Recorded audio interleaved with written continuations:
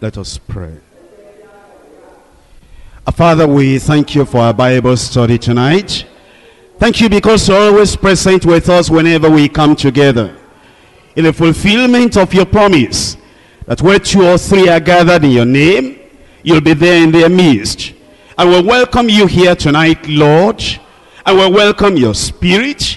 And Lord Jesus Christ, Savior and Lord, we're present here before you, that you, the living Word, will break up this bread of life and teach our hearts, that we may know and that we may understand what is your will for us today, so that, Lord, the entrance of your word will bring light into us, and the light will point to us the way we ought to go. And as we, by your Spirit and grace, go in the right direction, your blessing will be upon your church, will be upon every family, and will be upon every individual. Lord, help us to see you in the word, hear you from the word, and then know what you demand of us today. And whatever it is that we're leading us to understand, give us the grace that we may do, that we may obey, that we may practice this word coming from the mouth of the Lord. Thank you, Lord, for the answer. In Jesus' name we pray. At present we are studying the book of Prophet Joel. Originally, the book was addressed to the people of Judah.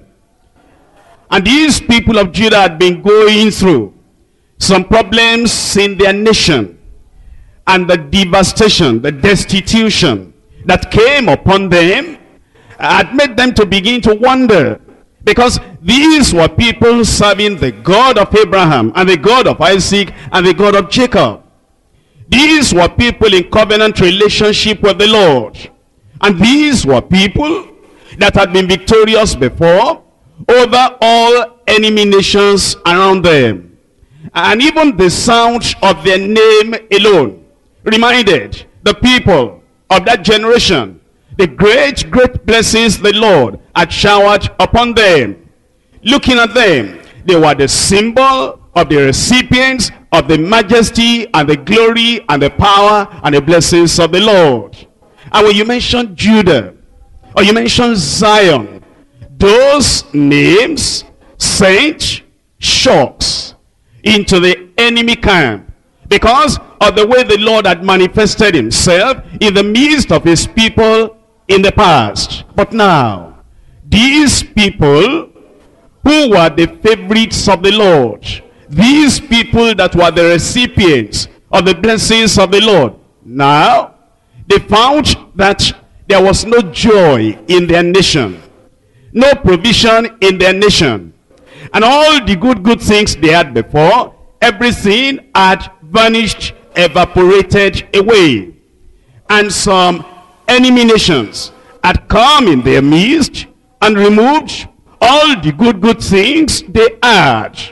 And as they were wondering, why will this happen to these people of God, the Lord sent Joel, a prophet, unto them. And he showed them the why. But not only the why, the how they could come out of the situation in which they found themselves. And this book of Joel shows the church, how the church as a whole can move up from the depths of spiritual decline to the very heights of a great revival. The book is usually divided into 2 parts. The first part giving us the account of Judah's pitiful condition under divine wrath, chastisement, and judgment. And then the second part containing the promise and the prophecy of divine favor. The promise of pardon, forgiveness. The promise of blessing. And the promise of the great outpouring of the Spirit. And the promise that they will still be able to overcome their enemies. And it even gives us the final establishment of the kingdom of God. But between the first part and the second part, between the problem and the promise, will be a bridge of transition. That is, between the chastisement and the expected blessing, there will be a bridge of transition over which they can cross from where they were to where they wanted to be. And on that bridge of transition, there were some milestones that the Lord had given them, telling them, if you walk through this bridge, and you go through the first milestone, and the second, and the third, and the fourth, you'll get to the expected place. What are those milestones? Number one, genuine repentance. Number two, genuine prayer. Number three, genuine fasting. Number four, faith in God. You please must understand and note those words, genuine repentance. Because Joel was there to tell them that the repentance the Lord wanted will be something that is really genuine. Because there is unacceptable repentance. A kind of thing that looks like repentance, but in the reality of it, it's not genuine. And because it's not genuine, it's not acceptable. In 1 Samuel chapter 15, 1 Samuel chapter 15, verse 24. And Saul said unto Samuel, I have sinned, for I have transgressed the commandment of the Lord and thy words, because I feared the people and obeyed their voice. Now therefore, I pray thee, pardon my sin, and turn again with me, that I may worship the Lord. And Samuel said unto Saul, I will not return with thee, for thou hast rejected the word of the Lord, and the Lord has rejected thee from being king over Israel. Here you will see something that looks like repentance, confession. I have sinned. The reason is I feared the people, and that's the reason for my doing what I did, which has not pleased the Lord. But just pardon me, overlook it, turn again with me, that I may worship the Lord. And Samuel said, I will not return with you. The favor of God is not with you, so the prophet of God will not be with you. You see, that repentance was not acceptable because it was not genuine. In verse 27, and as Samuel turned about to go away, he laid hold upon the skirt of his mantle, and he tore it. As Samuel said, no, I will not go with you, he turned and he wanted to go away from Saul. And Saul was desperate. Don't go. He laid hold on his garment, that is, on the mantle of Samuel, and the mantle, his clothes, was torn. Verse 28, and Samuel said unto him, the Lord has rent the kingdom of Israel from thee this day, and has given it to a neighbor of thine that is better than thou. Here you will see that even though he was pleading, and even though he was begging, and he even confessed, I have sinned, the sin was not forgiven because the repentance was not genuine. What Joel was calling the people of Judah to was genuine repentance. I told you number two is genuine prayer. Because there is prayer that is not genuine. Prayer that is not acceptable in the sight of the Lord. In Proverbs chapter 1. Proverbs 1 verse 24. Because I have called and ye refused. I have stretched out my hand and no man regarded. But ye have set at naught all my counsel, and would none of my reproof. Then it tells them in verse 28, then shall they call upon me, but I will not answer.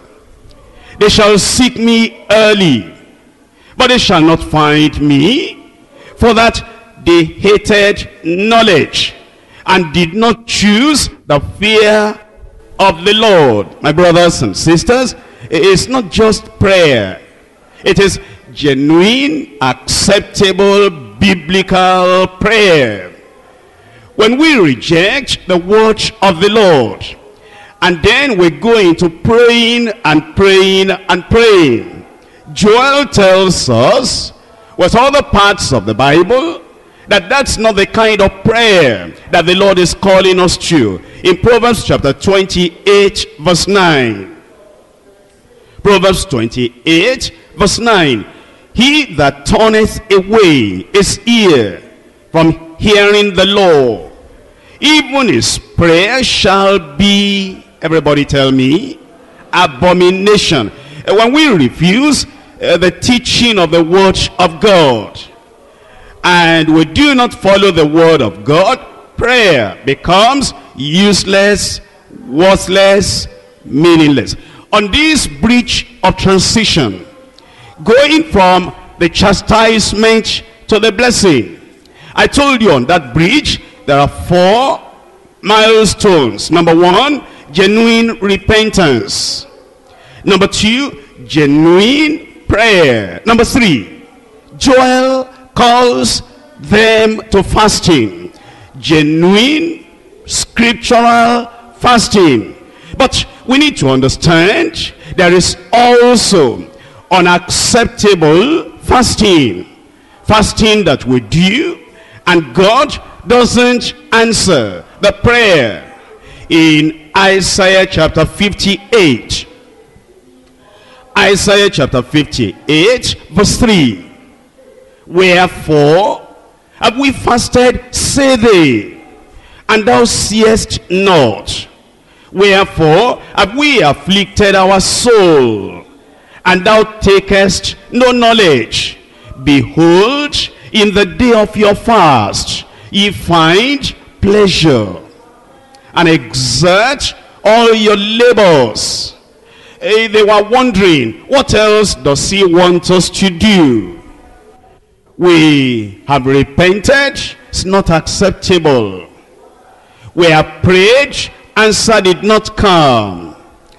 And we joined fasting to our prayer and repentance. And thou takest no knowledge. What else are we going to do? What's the matter? It's because in the day of your fasting, you still take pleasure in what you want to do rather than what God wants you to do. And you exert all your labors. You lay burdens on other people. You still oppress other people. In verse 4, behold, ye fast for strife and debate. Although these people were fasting, there was fighting, strife, debate, argument. And it says, to smite with the fist of wickedness. Ye shall not fast, as ye do this day, to make your voice to be heard on high. Is it such a fast that I have chosen? A day for a man to afflict his soul? Is it to bow down his head as a bulrush, and to spread sackcloth and ashes upon him? Wilt thou call this a fast, and an acceptable day to the Lord?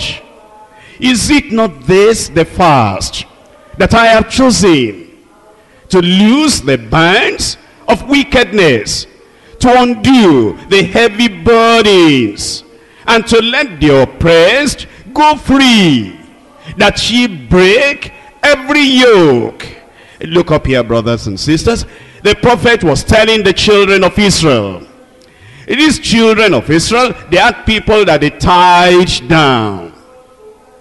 They had people that they were oppressing. And they had problems in their own lives. And they wanted their own problems to be solved. And the problems they caused for other people, tying them down, oppressing them, putting yokes on them, they left those people tied. And then they were fasting to solve their problems. And the Lord said, it doesn't work that way. If you want your fasting to be acceptable, loose the oppressed. The people you tied down and the people you're oppressing, set them free. Let them go. So that you are not having any burden on anybody to undo the heavy burdens. Let the oppressed go free, and that you break the yoke you put upon them. In verse 7, is it not to deal thy bread to the hungry, and that thou bring the poor that are cast out to thine house? When thou seest the naked, that thou cover him, that thou hide not thyself from thine own flesh. They were hiding themselves from their husbands and from their wives. And they had some secret things they kept to themselves, that their flesh, the other part of their flesh, did not know about. And they were fasting. And the Lord said, go and obey my word, the revelation of the word, and then your fasting will be acceptable. Verse 9, then shalt thou call, and the Lord shall answer. Thou shalt cry, and he shall say, here I am, if thou take away from the midst of thee the yoke, and the putting forth of the finger, and the speaking of vanity. He said, if you stop the false accusation, and you stop speaking vanity, then your fasting will be acceptable. Now, also, number 4 in the milestone on this bridge of transition is genuine faith. But we also need to say, as there is unacceptable repentance, unanswerable prayer, unacceptable fasting, there is unrecognized faith, a kind of faith that people think they manifest, and God doesn't recognize that faith. In James chapter 2, James chapter 2, verse 14, what does it profit, my brethren, though a man say he has faith and have not works? Can faith save him?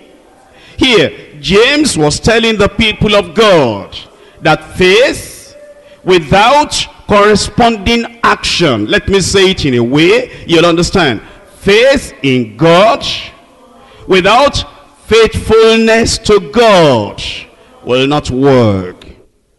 If our faith is going to work, there will be faithfulness to the God we are manifesting that faith in. That's why it says, what does it profit, my brethren, though a man say he has faith and has not works, corresponding action, faithfulness? Can faith without faithfulness save him? In verse 17, even so, faith, if it has not works, is dead, being alone. Verse 19, thou believest that there is one God, that doest well. But please remember, the devils also believe and tremble. Verse 20, but wilt thou know, O vain man, that faith without works is dead. In verse 26, for as the body without the spirit is dead, so faith without works is dead also.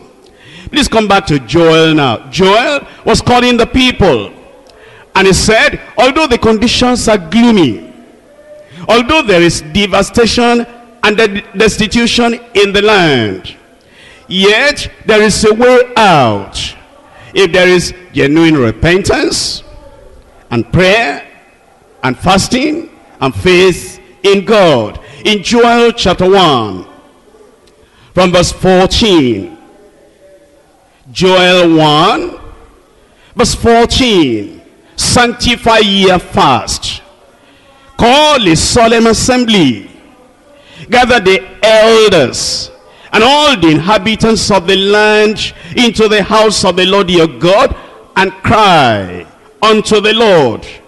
Alas, for the day of the Lord is at hand, and as a destruction from the Almighty shall it come. Is not the meat cut off before our eyes? Yea, joy and gladness from the house of our God. The seed is rotting under their clods. The garners are laid desolate. The banners are broken down, for the corn is withered. How do the beasts groan? The herds of cattle are perplexed, because they have no pasture. Yea, the flocks of sheep are made desolate. O Lord, to thee will I cry.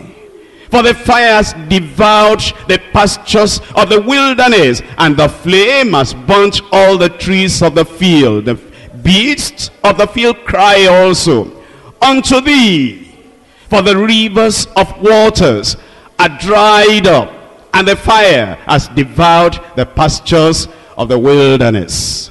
That's the situation, but there is hope. And in that passage I've read to you, you'll see three things clearly. Number one, the proclamation of declared fasting. Proclamation of declared fasting. Number two, the perplexity during a devastating famine.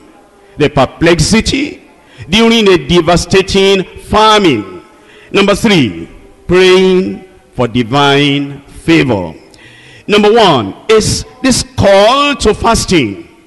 In verse 14, look at it again. Sanctify ye a fast, call a solemn assembly, gather the elders and all the inhabitants of the land into the house of the Lord your God, and cry unto the Lord. To fast means that you abstain from food. You deny the appetites, so as to give yourself and the entire time unto prayer. And if you're a student of the Bible, you will know that fasting is not anything strange.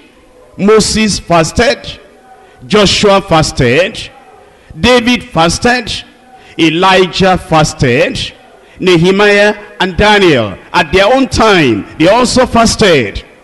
When you come onto the New Testament, you'll find that Jesus Christ, our Lord and Savior, he fasted. And from the Sermon on the Mount, you will remember that the Lord Jesus Christ expects us to fast, because he said, when ye fast, not if ye fast, which means then it's expected there will be times in your life and in our lives altogether that fasting will be required.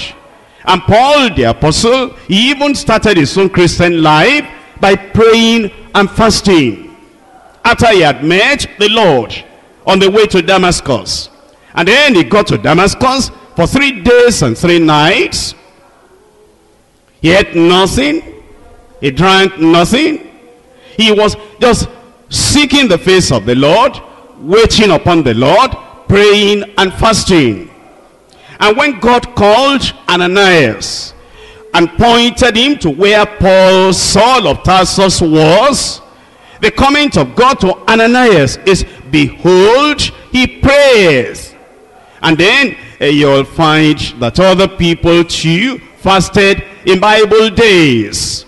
As you look at this passage I read to you in Joel chapter 1 verse 14. Number 1, there is preparation for fasting. Verse 14, sanctify ye a fast. Set apart, set time apart to seek the Lord and to seek his favor. As a preparation. Number 2, the proclamation of a solemn assembly. Call a solemn assembly, not a frivolous assembly. There are people that fast, and as they gather together in their fasting, it's not a solemn assembly, it's a frivolous assembly.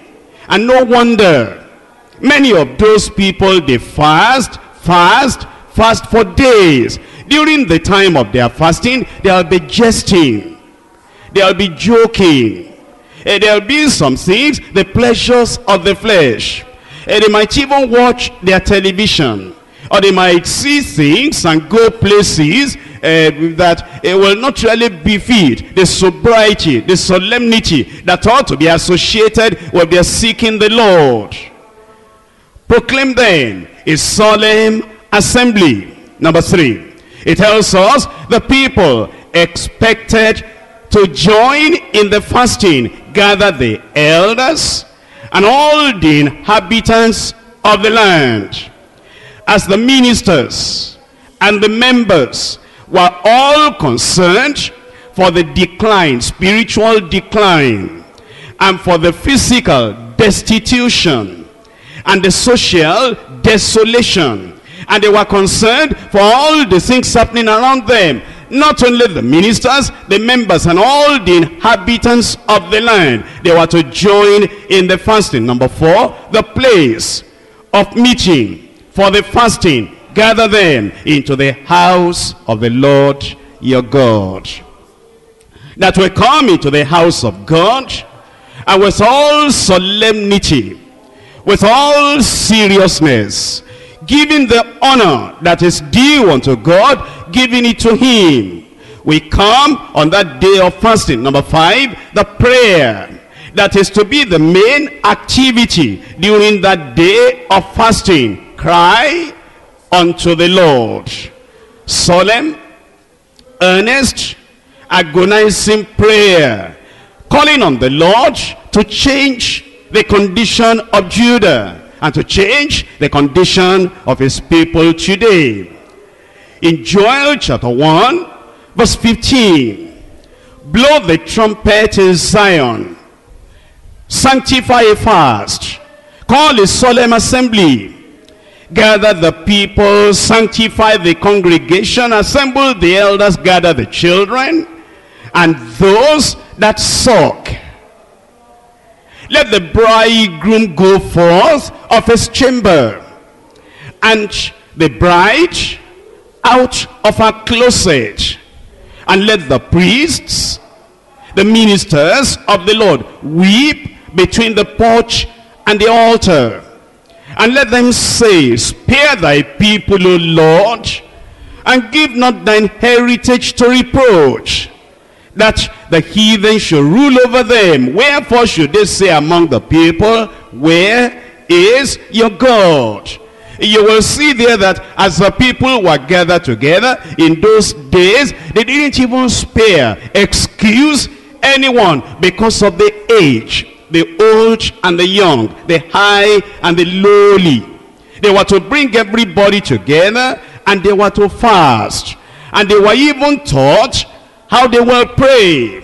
Today, when you see that there is a problem in your personal life, and you have done every other thing, and it appears that this problem is going to stop your onward journey, the ladder of success the Lord wants you to climb spiritually and also in a physical, material way, Everything is just coming from every direction to bring you down from the ladder you are climbing. And you've done everything. You've seen friends, and you've seen the people that are able to help.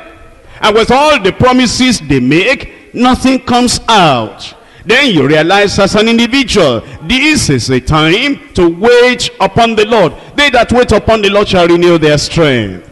They'll mount up with wings as eagles. You'll be able to climb to the place where you ought to be. It may be there's problem in the family. And as much as you love one another in your family, you don't understand, things just come to want to scatter the family.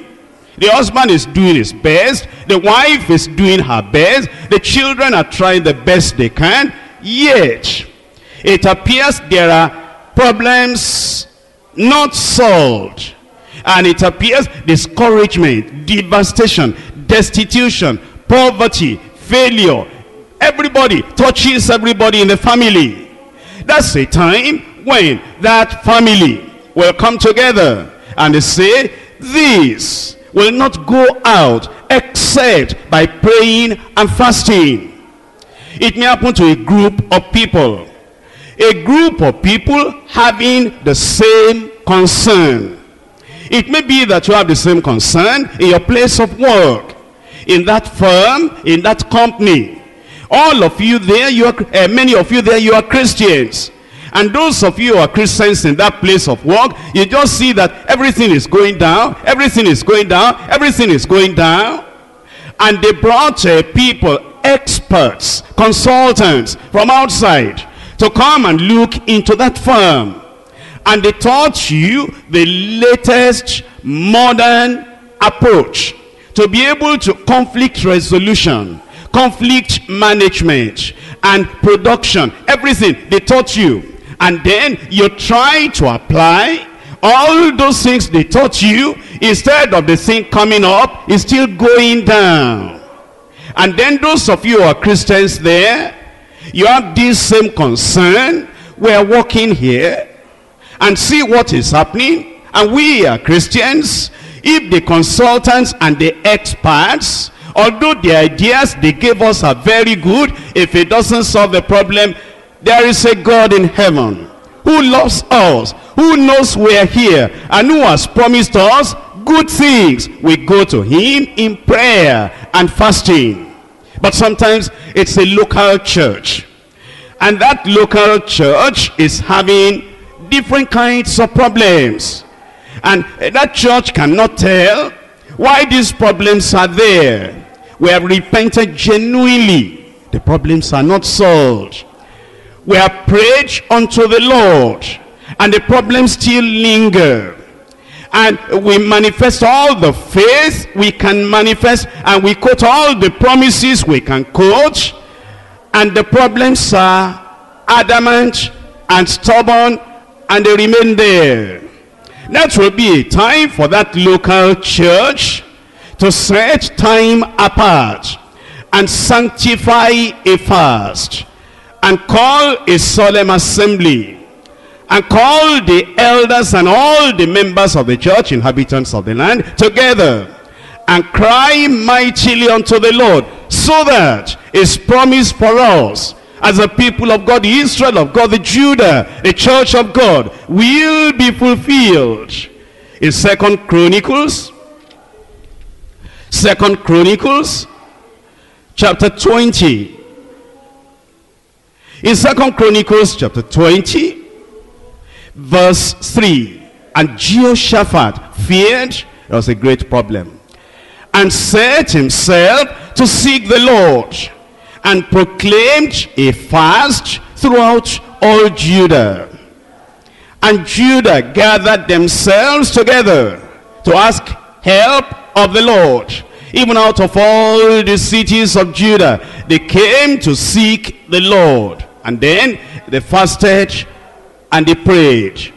It was in the midst of that fasting and praying, the Lord looked down and he sent a message to them and said, that battle is no more theirs, it's for the Lord. God will solve your problem. as we wait upon the Lord, you are waiting individually, you are waiting collectively, the Lord will answer the burden of your heart and wipe all your tears away. In Nehemiah chapter 9, Nehemiah chapter 9 from verse 1.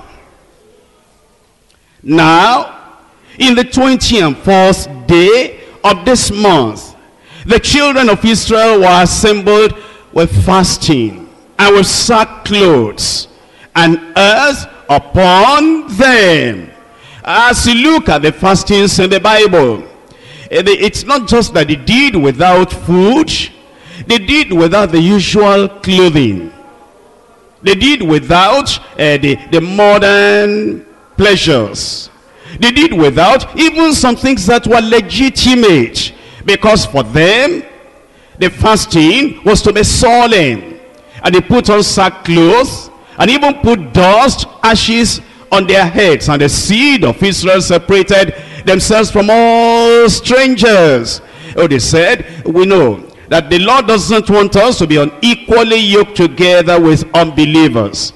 And in the time of their fasting, so that the Lord will answer them, they separated themselves from all strangers, and they stood and confessed their sins and the iniquities of their fathers, and they stood up in their places and read in the book of the law of the Lord their God 1/4 part of the day. That means if you take the day as 12 hours, 6 in the morning till 6 in the evening, it means that 1/4 of the day, 3 hours, they were just listening to the word of God. It was a sober moment for them. And they heard the word of God without being in a hurry. And that's what we're saying, that in the time of fasting, in the time of waiting upon the Lord, in the time when there are peculiar problems and we need solution, we will come before the Lord and listen to the word of the Lord. And if there has been any shortcoming, any weakness, human weakness in our lives before, the weakness of not being patient in the presence of the Lord, during that time we are waiting on the Lord for the problems to be solved. We will not drag the same old problems we used to have into the time of our fasting. We'll wait upon the Lord and hear the reading, the interpretation, the application of the word of the Lord, as long as the Lord is still speaking to us. And another 4th part, they confessed and worshipped the Lord their God. They spent 3 hours just hearing the word, and the next 3 hours after that, they were still praying. Their problems were important to them to be solved, and therefore they said, no other thing is as important as solving the problem. Because of that, they waited patiently in the sight of the Lord. In Esther chapter 4, Esther chapter 4 verse 3, there's a threat here that the children of Israel, the Jews, were to be exterminated, destroyed. And the people knew, not just for them, but for the generations to come. Not just for the generations to come, the Messiah that was to come through the Jews. If Haman succeeded in destroying all the Jews, how about the promised Messiah that will come through the lineage of the Jews? They knew this was a serious thing. It was a present problem that had a future consequence. You see, there are some problems that are present today, and if those problems were not solved, the problems had future consequences. That's what these people realized. That's why they took the problem serious, and they waited on the Lord. Esther chapter 4 verse 3. And in every province, whithersoever the king's commandment and his decree came, there was great mourning among the Jews, and fasting, and weeping and wailing. And many lay in sackcloth and ashes. And in verse 16, even Esther herself said, go, gather together all the Jews that are present in Shushan, and fast ye for me. I neither eat nor drink 3 days, night or day. I also and my maidens will fast likewise. And so will I go in unto the king, which is not according to the law. And if I perish, everybody, I perish. Self-denial went along with the fasting, not counting time or life as anything, but knowing the solution to this problem is more important than any other thing. Because of that, Esther said, I'll fast. My maidens will fast. And you go and fast for me too. And if this thing costs my life, in the attempt to save the Jews, because of the future consequence, it will not matter. My life is expendable, so that I give it up for the salvation and the rescue of the people of God. And so they fasted and they prayed, and they didn't perish, but the solution came to their problem. And as the solution came, here we are rejoicing today that Christ eventually was born, and Christ died for us as our Savior, because those people prayed and fasted, and the Jews were preserved. Looking at Joel chapter 1, the next section, the verses in chapter 1, tell us about the perplexity during a devastating famine. Come back to Joel chapter 1 verse 15. Joel chapter 1 verse 15. Alas for the day of the Lord is at hand, and as a destruction from the Almighty shall it come. Is not the meat cut off before our eyes? Yea, joy and gladness from the house of our God. Joel was trying to show the obvious. Everybody knew, it was obvious to them. And he said, which of you have or has enough meat at home? And as you come to the house of the Lord, isn't joy and gladness cut off from the house of the Lord? That the joy of the Lord, which is our strength, he was saying, you people of Judah, do you see that as we used to see? It's not the meat cut off as we're here before our eyes, and even joy and gladness taken away from the house of our God. The seed is rotting under their clothes, and as our farmers go to harvest, they pull up the crop, and instead of having something to bring back home, everything is rotting under the clothes. The garners are laid desolate.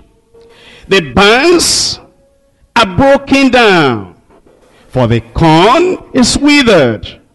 How do the beasts groan? Even the animals in the forest, they cannot even see any remnant of the crops to eat. everything is gone. And it says the herds of cattle, they are perplexed, because they have no pasture. And yea, the flocks of sheep are made desolate. This is the perplexity that they found in a devastating famine. And as you bring it to your own personal lives, and you remember your first days in the kingdom, the joy, the gladness, the happiness in the Lord. You open the scriptures like this. The first verse you looked at spoke to your heart and gave you solution to the problems that you are looking to solve. You sang, and it was enriching. And you witnessed, and people gave their lives to the Lord. You came to church, and it was joy. You heard the message of the word of God, and it just pointed to the right thing, and you said, thank you, Jesus, thank you, Jesus. That's the solution I'm looking for. And the members of the choir come to sing, and as they sang, it was like angels singing, and it ministered to your heart. And for the rest of the week, as you are going, the chorus is coming up in your heart. You are just joyful, and sorrow and sadness vanished away. And he gave you the oil of gladness. And it was like you were riding on the wings of an eagle flying through the air in days gone by. But today, as an individual, you look at your life, you look at your quiet time, you look at the prayer time, you look at church fellowship time, and you look at when you get to the house fellowship, and everything is dry. And the joy that ought to be there, and the joy that was always there, and the goodness of the Lord you always saw, and the good dreams you ought to have, singing in the dream, going in the rapture in the dream, your enemies lying down, prostrating before you in the dream. Those good dreams have gone. And as you look at the devastation and the destitution, you say, Lord, there's a problem here. Or you look at your family, and as a family, you see that the joy that was there before, the togetherness, the harmony, the unity that was there before, you just find, although there is no quarrel, although there is no fighting, the depth of joy and fellowship and pleasure, just eating together and just seeing one another, just the smile on the face of your spouse, your partner, it was enough to make the day for you. But now everything is gone, and you look at your church, your local church, your leader that was like an angel of the Lord to you, and the other members that were just beautiful pillars in the house of the Lord, and all the people that you used to fellowship with. I was glad when they said unto me, let us go into the house of the Lord. You were such in a hurry, Sunday morning, running to the church, going to the church, and if there was no breakfast, if anything was delaying you, children, hurry up, look at the time, we're going to be late. And then your wife and the husband and the children, maybe you didn't have any vehicle, just cram yourself into the vehicle, then you came over here, and by the time you got over there on that side, we have not even started. The people of God just came in and they were praying, and then you began to run a relay race. And as you came in there and an usher said, sit down here, you respected that usher as if it's an angel from heaven. You sat down, sank into your seat, and then we come, And then the pastor comes and says, praise the Lord. And that praise the Lord just was sweet in your ear. You looked up like this, you smiled. You say, we're in church again. We are gathered together again. And then the congregational singing, and the Bible reading, and the offering time, and the choir singing. How beautiful it was. And then we ended the service. You say, what? Have we ended like that? Are we not going to continue? And then the joy of the Lord just beamed on your faces. And then you went back home. That was church time. How is it now?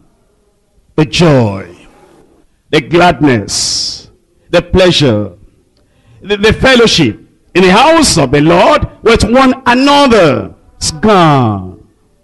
That's what Joel was telling them, and they knew. He was telling them what was obvious. And he said, are we not all perplexed because of this devastating famine in Amos? Chapter 4. Amos, chapter 4, from verse 6. Amos 4, 6. And I also have given you cleanness of teeth in all your cities. The meaning of that is, there was no food to eat, and therefore their teeth were clean. Even if they didn't brush, there was nothing to brush off from their teeth. I've also given you cleanness of teeth in all your cities, and they want the lack of bread in all your places. Yet ye have not returned unto me, says the Lord. The Lord said, I permitted that famine, expecting that when you see that problem, you will return. I am surprised that even though there is famine, yet ye have not returned unto me. In verse 7, also I have withholden the rain from you, when there were yet 3 months to the harvest. And I caused it to rain upon one city, and caused it not to rain upon another city. One piece was rained upon, and the piece whereupon it rained not withered. So 2 or 3 cities wandered unto one city to drink water, but they were not satisfied. Yet have ye not returned unto me, says the Lord. I gave you the first punishment, expecting that will turn you around and make you to return to me. You did not. Then he said, that's the reason why I followed on with the second chastisement, expecting now you will return. And it says, yet you have not returned. Then in verse 9, I have smitten you with blasting and mildew. When your gardens and your vineyards and your fig trees and your olive trees increased, the palmer worm devoured them. Yet have ye not returned unto me, says the Lord. The Lord was asking them, don't you feel the punishment? Is the chastisement not painful unto you? Why? I gave you the first punishment, you didn't return. And the second, you didn't return. And the third, and yet now, you have not returned. In verse 10 now, I have sent among you pestilence after the manner of Egypt. Your young men have I slain with the sword, and have taken away your horses. I have made the stink of your camps to come up unto your nostrils. Yet have ye not returned unto me, says the Lord. The Lord was telling them, don't you see, these things are becoming more serious. Don't you see the problems are escalating? And it is not an enemy doing it, it is I, the Lord your God. And the reason I'm doing it is because you are far away. And I want to draw you to myself, but I'm surprised. The first stage, the second stage, the third stage, the fourth stage of chastisement came, yet have ye not returned unto me? And then in verse 11, I have overthrown some of you, as God overthrew Sodom and Gomorrah. And ye were as a firebrand plucked out of the burning. Yet have ye not returned unto me, says the Lord. You see the situation of those people. You will think they will call upon the Lord immediately because of the increase, the escalating of the burden, the problem, the difficulties, the devastation coming upon them. And the Lord had this controversy with them, that as the chastisement and the indignation and the judgment and the wrath of God just kept on piling on them, yet you have not returned unto me. And the Lord had warned them many years before. Now that's what exactly he will do in Leviticus chapter 26. Leviticus chapter 26. I'm reading there from verse 14. Leviticus 26 verse 14. But if ye will not hearken unto me, and will not do all these commandments, and if ye shall despise my statutes, or if your soul abhor, hate, reject my judgments, so that ye will not do all my commandments, but that ye break my covenant, I also will do this unto you. I will even appoint over you terror, consumption, and a burning ache that shall consume the eyes and cause sorrow of heart.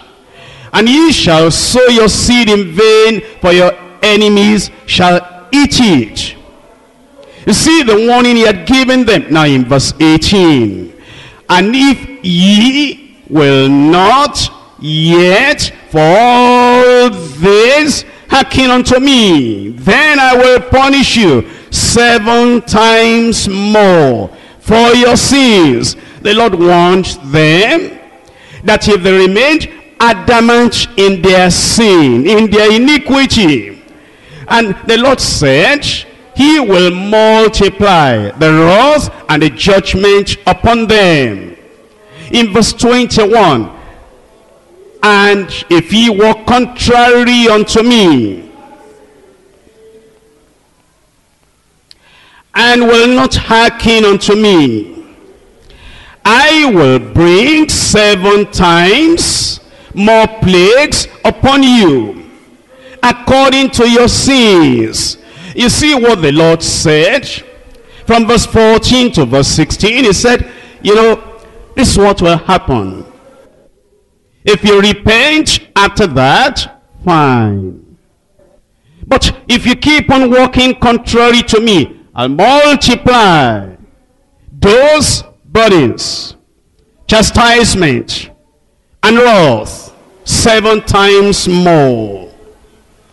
And if that will still not bring you back from the place of sin and iniquity, verse 21, and multiply the chastisement 7 times more again. And then he told them in verse 23, verse 24, and if ye will not be reformed by me, by these things, but will walk contrary unto me, then will I also walk contrary unto you, and will punish you, yet 7 times for your sins. And in verse 27, and if ye will not for all this hearken unto me, but walk contrary unto me, then I will walk contrary unto you in fury. Even I will chastise you 7 times for your sins. Verse 40. If they shall confess their iniquity, and the iniquity of their fathers, or their trespasses, which they trespassed against me, and that also they have walked contrary unto me, and that I have also walked contrary unto them, and I brought them into the land of their enemies. If then their uncircumcised hearts be humbled, and they then accept of the punishment of their iniquity, then will I remember my covenant with Jacob, and also my covenant with Isaac, and also my covenant with Abraham will I remember. And I will remember the land. You see what God is waiting for? And as those people of Judah were perplexed, he said, let there be no perplexity. Just at this point now, turn around.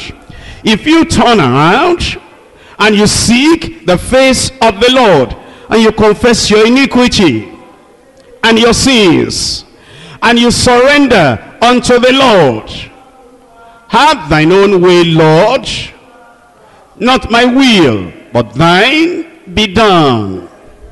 Then he says, I remember my covenant with Jacob, with Isaac, and with Abraham, and I'll remember the land. And then he will lift, he will remove the chastisement that he placed upon them. In Jeremiah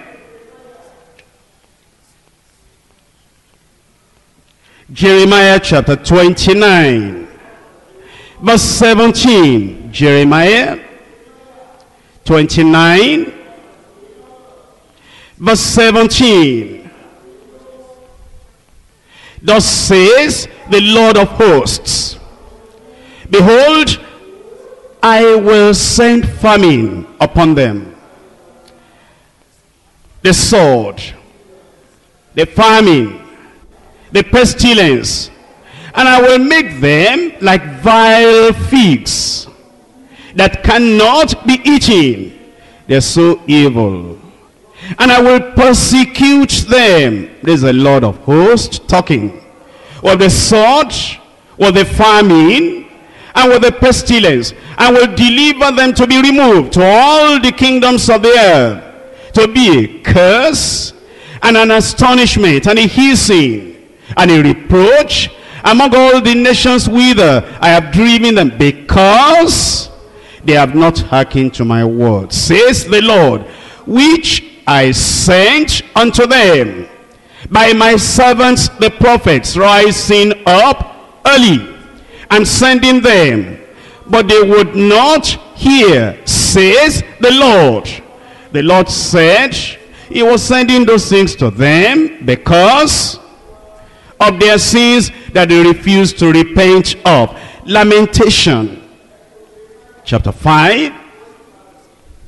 Lamentation chapter 5, verse 7. Our fathers have sinned and are not, and we have borne their iniquities. Servants have ruled over us.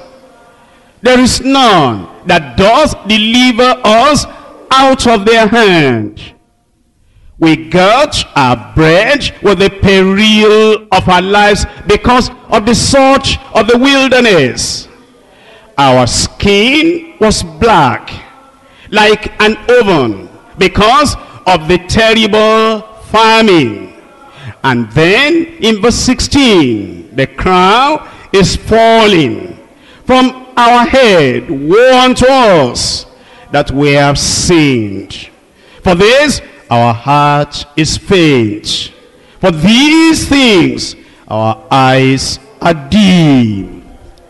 And the Lord said in Amos chapter 8, it's not just the physical famine, the lack of natural physical food and nourishment only, that there are times he permits the famine of the word of God, because the people of God have sinned against him. They have rejected the spiritual nourishment food that is sent to them. Because of that, he allows spiritual famine. Amos chapter 8 verse 11. Behold, the days come, says the Lord God, that I will send famine in the land, not a famine of bread, nor a thirst for water, but of hearing the words of the Lord. This is serious. If we lack physical food, the worst that can happen is that we die. But if we're children of God, if we die like Lazarus, we go to Abraham's bosom. So, the ordinary famine, although it is serious, this is more serious when the Lord withdraws his word from us. And there is a famine of hearing the words of the Lord. In verse 12, and they shall wander from sea to sea, and from the north even to the east. They shall run to and fro to seek, to look for the word of the Lord, and shall not find it. We counsel our parents never to punish their children by taking food away from them. And God is a more loving Father, and he will not ordinarily take the bread of life from us. But it comes to the stage where the Lord sees that his word is no more precious in our sight, and it comes to the very last thing that anybody can do, and it sends a famine of the word of God unto the people. And they become so hungry now, they even want the word of the Lord. They say, Lord, give it to us now. We want it now. We're so hungry now. We want the word of God now. And they run from sea to sea. And they run from the north even to the east. And the Lord hides his word from them. That is serious. That's the perplexity that people come into in a devastating famine when they refuse to repent. But Joel told them there's a solution that brings us to point number 3. Praying for divine favor. In Joel chapter 1, verses 19 and 20. Joel chapter 1, verse 19. O Lord, to thee will I cry, for the fire has devoured the pastures of the wilderness, and the flame has burnt all the trees of the field. The beasts of the field cry also unto thee, for the rivers of waters are dried up, and the fire has devoured the pastures of the wilderness. If you look at this book of Prophet Joel, you'll find the many words that he uses. He uses the word in chapter 1 verse 8, lament. In verse 13, gather up yourselves, lament. He uses the word mourn. In verse 9, the meat offering and the drink offering is cut off from the house of the Lord. The priests, the Lord's ministers mourn. He uses the word howl. That's to cry out and to scream. In chapter 1 verse 11, be ye ashamed, O ye husbandmen, howl. In verse 13, guard yourselves and lament, ye priests, howl, ye ministers of the altar. He uses the word cry. Verse 14, sanctify ye fast. Call a solemn assembly. Gather the elders of and all the inhabitants of the land in the house of the Lord your God. Cry unto the Lord. In verse 19, O Lord, to thee will I cry. He uses the word groan. Verse 18, how do the beasts groan? He uses the word weep. Chapter 2 verse 17, let the priests, the ministers of the Lord, weep between the porch and the altar. You will see the seriousness and the fervency that Joel expected in this prophecy if the people of God are to recover everything that they have lost. But I told you in the introduction, he wants us to repent, but there is unacceptable repentance. He wants us to pray, but there is unacceptable prayer. He wants us to fast, but there is unacceptable fasting. He wants us to have faith, but there is unrecognized faith. Now, the children of Israel, as the prophet said, cry, cry, cry. Later, there were some people that the crying became mechanical. The heart was not there. And they turned the house of the Lord into a kind of crying that was hypocritical. And God became so disappointed. How is it that these people toy with spiritual matter? In Malachi chapter 2, Malachi chapter 2, verse 11, Judah has dealt treacherously, and an abomination is committed in Israel and in Jerusalem. For Judah has profaned the holiness of the Lord which he loved, and has married the daughter of a strange god. The Lord will cut off the man that doeth this, the master and the scholar. That is, those who are teaching the children of Israel to do these things contrary to the will of God, the master and the scholar, the ones listening to those masters, to have hypocrisy in the house of the Lord, out of the tabernacles of Jacob, and him that offereth an offering unto the Lord of hosts. Verse 13, this have ye done again. This have you done above the bad things you did before. This have you done again, covering the altar of the Lord with tears, with weeping, and with crying out, in so much that he regarded not the offering anymore, or receiveth it with good will at your hand.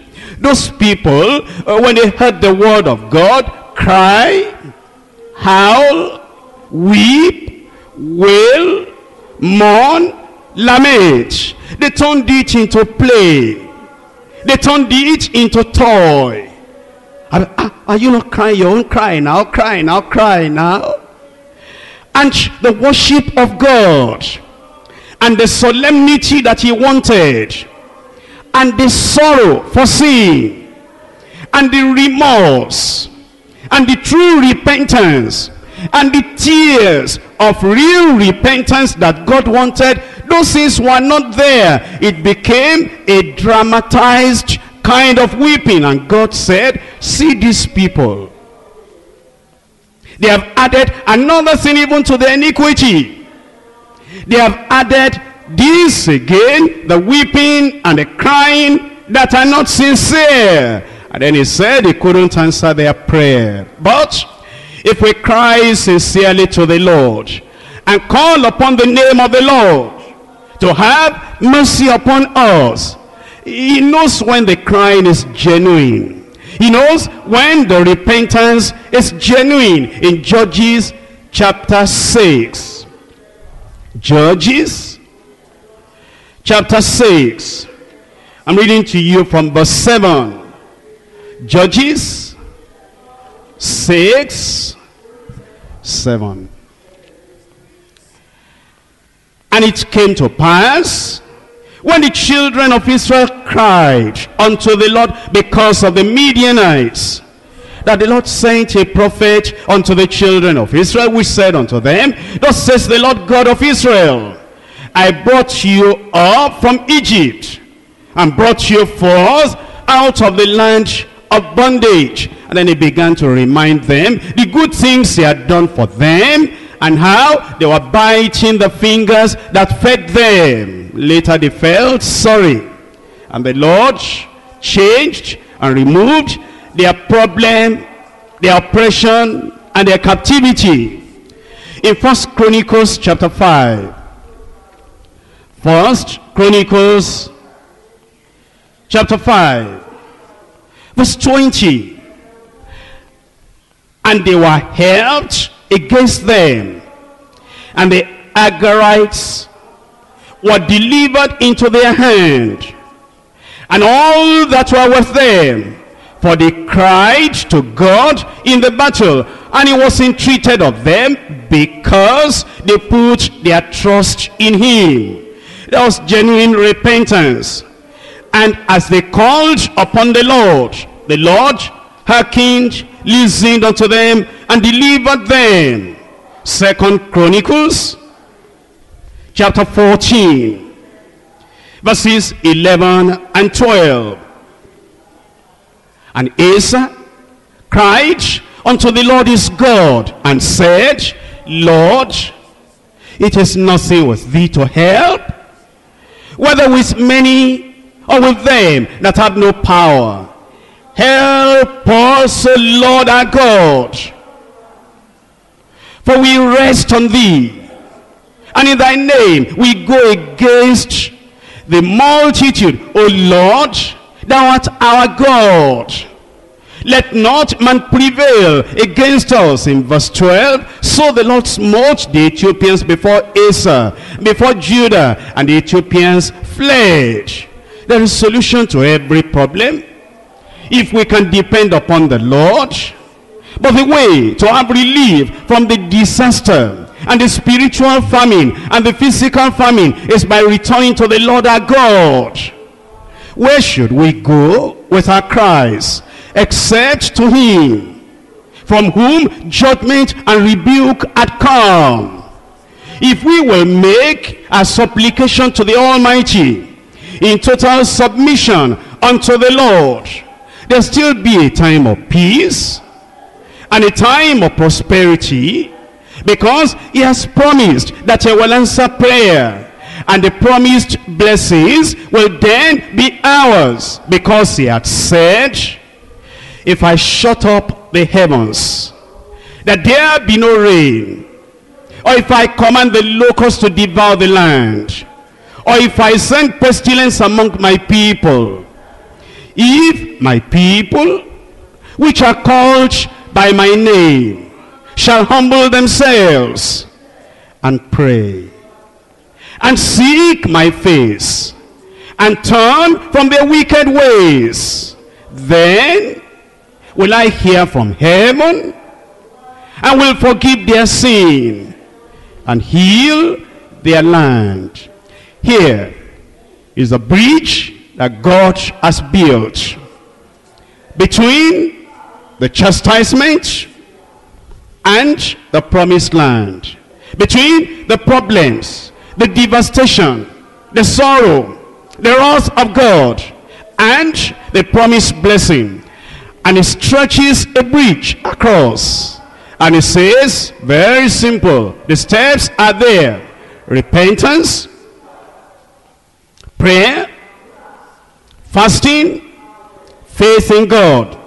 Go on that bridge. Repent. Better days will still come for you. Rise up and let us pray.